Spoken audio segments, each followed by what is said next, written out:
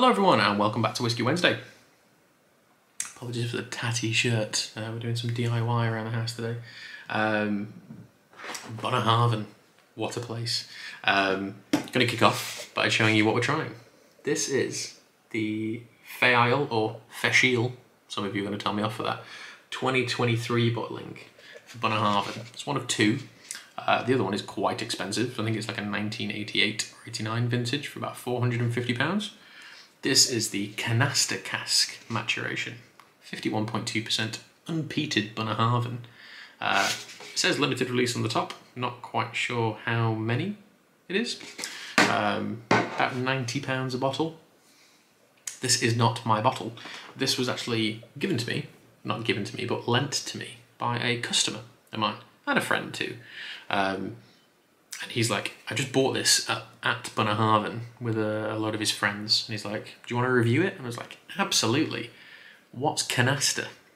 And that leads down a whole sort of sherry hole in itself. Essentially, Canasta is a type of cream sherry. Now, in order to make a cream sherry, you blend off-dry sherry and sweet sherry together. Off-dry sherry like Olorosos, etc. are made using a Palomino grape, or Palomino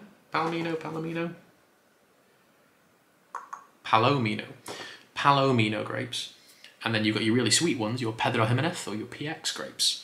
I'm pretty sure you don't blend them together at the start of it because that might be a little bit pointless, but you can just blend the two sherries together. These products have been blended together, they've been aged, and as a result, we now have a Canasta sherry cask, which is quite fun. But essentially, it's a cream sherry. And Bunnahabhain have done some cream sherry stuff in the past. I keep putting emphasis on the C, cream. But yeah, it's just finally fun to have that available now, because we talk about Oloroso and Pedro Ximinez so much. Occasionally we get Manzanillo, Amontillado, Fino, all this kind of thing. Sometimes Amoroso pops up every now and then too. And again, you'll get Moscatel, which isn't sherry, but it is sweet wine. But it's just nice to see Canasta put on the front of this. Bunnahabhain, famously, unpeated Islay whiskey. They do make peated whiskey stock, but a lot of it is released as limited editions under the Moyne name. Or indeed, sometimes they have a regular release called the Tokiagar, which I'm definitely pronouncing wrong, but that is their peated version. And they also produce a product called Stoisha, which typically is peated Bunnahabhain for independent bottlers. That's spelled S-T-A-O-I-S-H-A.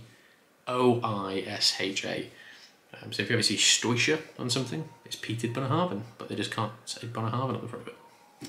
Canasta barrels, beautiful normal colour. Apologies if you hear an ice cream van in the background. It's the first 20 degrees Celsius day of the year, and the children of Manchester need ice cream. There is no age statement on the front of this whiskey, or indeed on the back of it.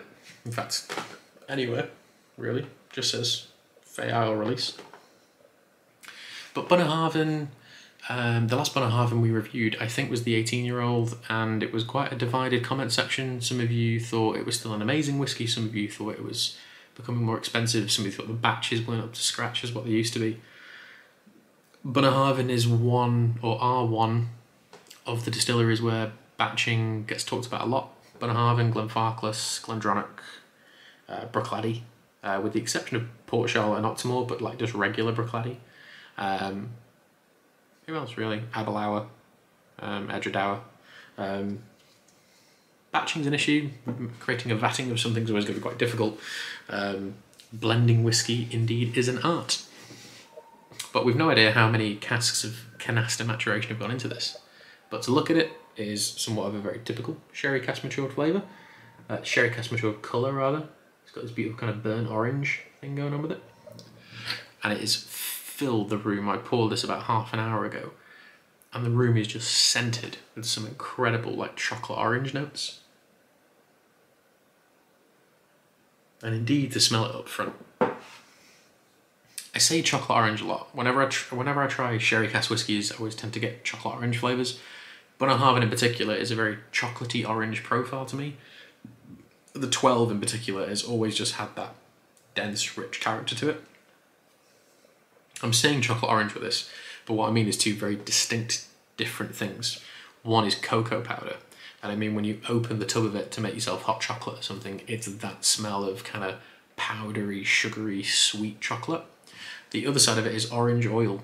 So if you've ever made yourself an old-fashioned cocktail or a Sazerac cocktail, anything that where you've kind of expressed citrus peel over the glass, this is like the most intense form of cocoa powder and chocolate orange, well, orange oil that I've ever come across. And even within it, we're getting these kind of peanutty, classic dry sherry notes. And this rather stunning, almost cognac-like smell to it.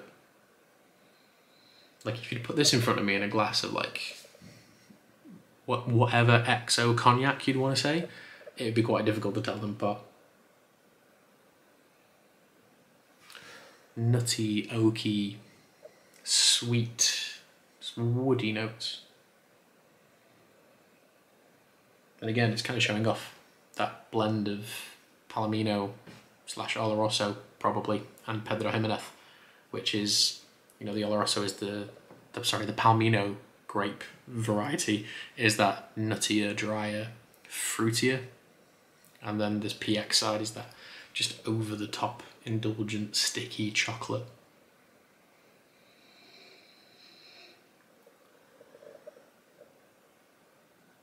And from my experiences of very old Pedro Ximinez, when you get that in a glass at the end of a meal, or if you've got a bottle at home, a friend of mine bought me a 25-year-old Pedro Ximinez sherry a couple of years ago, and I used to have it after just very sort of intense, like meaty meals, because it would not cleanse the palate, but it would just kind of cut through a lot of the density of like red meat.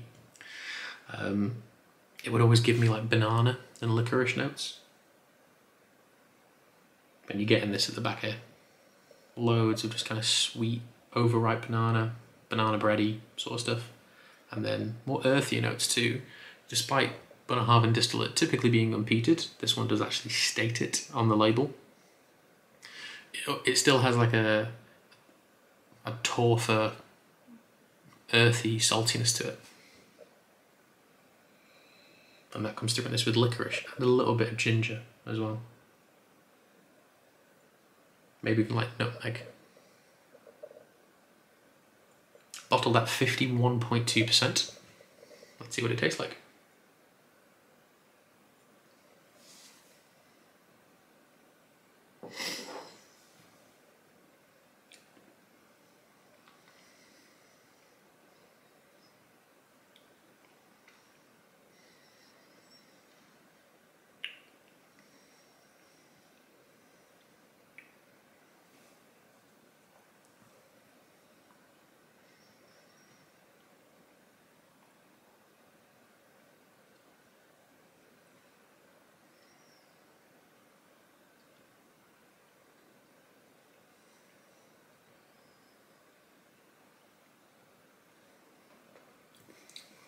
Whoa.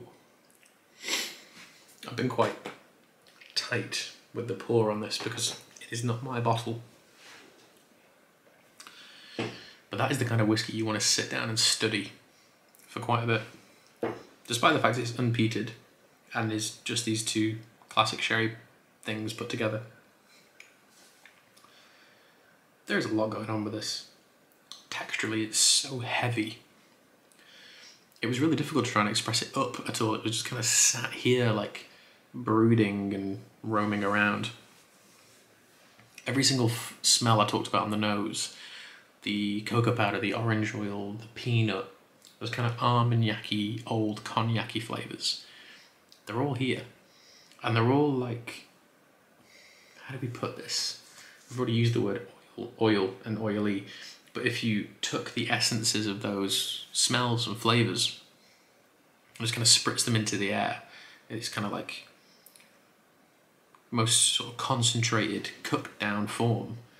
That's what it's like. You pick up these beautiful, not too dry, but like sweet oak notes throughout all of it. And that feels like it's just layered in chocolate. There's a really nice biscuitiness to it. And if any of this is particularly young whiskey, whatever is young in it is just coming across as like digested biscuit, malty, sweet, creamy stuff. The top note of PX, like that's by far and away the most dominant thing. banana, licorice, orange oil, milk chocolate, dates and prunes and all these kind of just really nice, sweet, sticky, lovely things. And then it's all kind of tempered by the Oloroso. It seems to pull back a little bit on the exuberance of PX and the intensity of the texture. And as you swallow the whiskey, kind of to pull it all back, you get a little bit of dryness all across your tongue.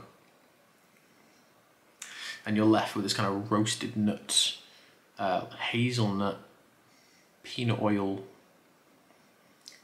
slightly salty West Coast whiskey. That's a good bit of fun in a glass, that. No matter what any of us might think about non-age stated festival releases, if you want to use the word money grabbing or anything like that, fine, feel free to. But if you get the opportunity to try this, even as a sample, I recommend you do, because it is a good old bit of fun. And it tastes distinctively different to higher strength Bunnahabhains, like the cask strength, for instance. I mean, this is quite a bit off the cask strength. It's 51.2, whereas most cask strength, the two Bunnahabhain cask strength releases as 12-year-olds, I think, have been 58 and 57% ABV. It begins to touch that, but then you got this more exciting, unusual sherry type. Very fun. There are some other big festival release whiskies that I aim to review this year, but at the minute that is one of the nicest I've tried in a while. It's not a crazy score. I'm going to give it like an 8.5. If it was 70 quid, probably would have bought one. I do think it is slightly too expensive. And for the innovative nature of declaring the sherry type, innovative, powerful word, probably, but just for being honest with it, like saying, hey, it's this canasta sherry, it's slightly more unusual, cool, would have been nice just to say, it's a 7-year-old, or it's an 8-year-old, or it's a vatting of stock between X and Y. And even if they would have used vintages on it, would have been fine. I'm nitpicking at this point, but it's a limited edition release, it's a high strength product, probably should have that on there. But overall, 8.5 out of 10. Very tasty. If you like sherry, you're going to love that. But thank you to Ian, who lent me the bottle, and I will see you all next week in a less dishevelled looking manner. But thank you all for watching, and I'll see you soon. Bye.